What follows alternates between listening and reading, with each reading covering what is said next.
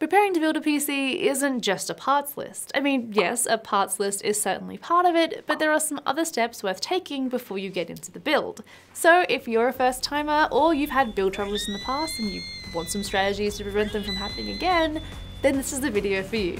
Hey there, I'm Sarah from Thermaltake Australia, and here are 5 steps you should take before you build your PC.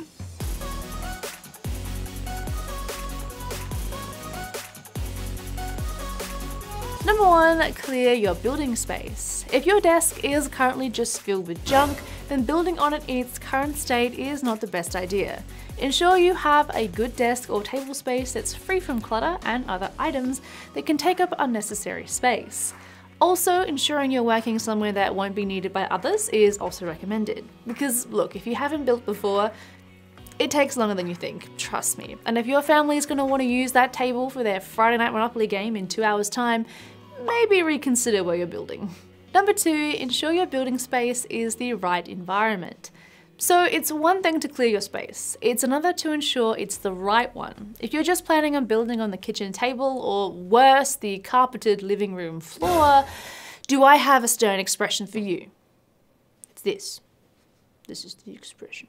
If you can avoid it, building on carpet isn't always ideal due to the potential for static electricity buildup, but just don't build on the floor, please. A good desk or table is best, and preferably not one people sit at while eating dinner.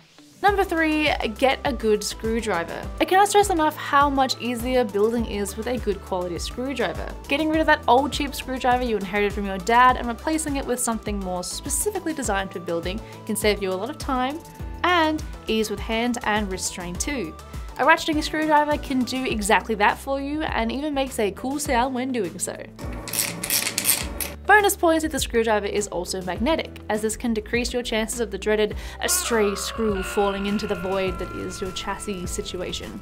Number 4, get a magnetic screw tray. Just as getting a magnetic screwdriver helps you avoid losing screws, this can too. There's nothing worse than realizing that the screw you need has disappeared. Even worse when you realize it's already tumbled onto the floor and rolled away somewhere. A great solution is a magnetic screw tray, which is often quite affordable and easy to find. Not only does this ensure your screws don't disappear on you, but it's also a super easy way to separate them too. Ensuring certain screws stay together makes it all the much easier when midway through a build and saves a lot of time, so it's well worth the small investment. Number 5, gather yourself a lot of cable ties. If you think to yourself, yeah, I have enough cable ties, you probably don't. These little guys come in clutch during the build process, turning cable management from an unruly, terrifying jungle of a task to a simple and easy one.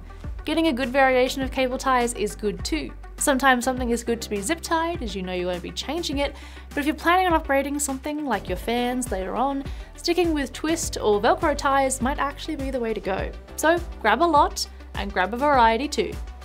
So there were 5 steps you should take before you build your PC. Thank you so much for watching the video. If you did enjoy it, remember to leave us a like and pop any thoughts or questions or any comments you have to help out other builders out there in the comment section down below.